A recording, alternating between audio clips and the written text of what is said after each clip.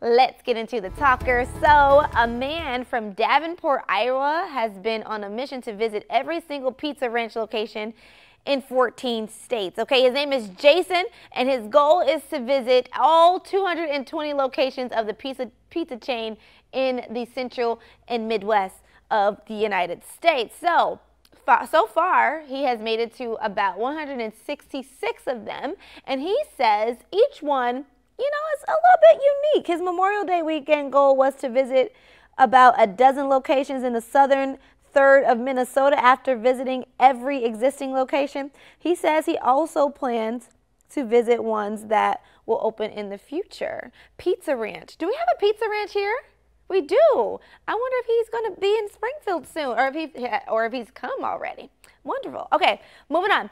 A kangaroo on the loose has some residents in a small Texas town hopping with excitement. Okay, and it led to one of the most surprising 911 calls the area had ever seen or ever heard. A driver noticed the kangaroo hopping along a road that didn't know what to do. So he, called 911, and the operator was equally stunned at the news. The mischievous marsupial belonged to a nearby family who owned 16 of them. The escapee left the pen after the door was accidentally left open. But after 5 hours or so, the kangaroo made his way back home. Don't play with kangaroos. That's what I've heard.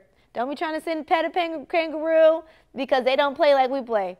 Okay, they play with their feet and their tail. Moving on, 2 giant pandas will be making their much anticipated return to Washington, D.C. They are set to arrive at the Smithsonian National Zoo by the end of the year. Now, it's through the zoo's Giant Panda Conservation Program in partnership with China. We talked about this last year as well. Now, this comes after 3 giant pandas left the National Zoo just last year. The move raised concerns that the 50-year history of pandas living in the U.S. Capitol could be coming to an end, but that's not the case. More giant pandas are actually set to arrive in other parts of the country. In California, for instance, in both San Francisco and the San Diego zoos, confirmed they're preparing to welcome the bears. So we will still have some pandas here in the U.S., just not, at the Capitol, Washington, D.C. All right, those are your talkers for today. Thanks for watching. Stick around by subscribing today and don't miss a single video.